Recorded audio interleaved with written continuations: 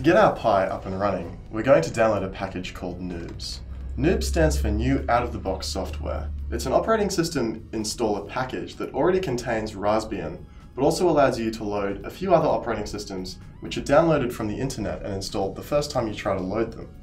If you've purchased an SD card that already has NOOBS pre-installed, you won't need to follow along, but this section might still be helpful if you ever want to reinstall NOOBS on your SD card.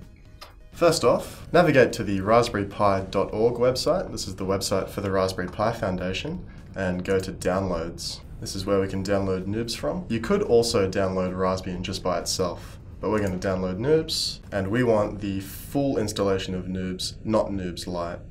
So let's download that. Once that download's complete, plug a SD card of at least 8 GB into your computer, and here's our completed download. I'm just going to extract that, and while that's extracting, I'll open my SD card. That's it here.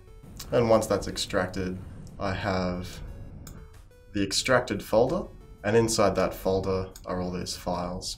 So we need to copy all of these files from our extracted archive onto the SD card.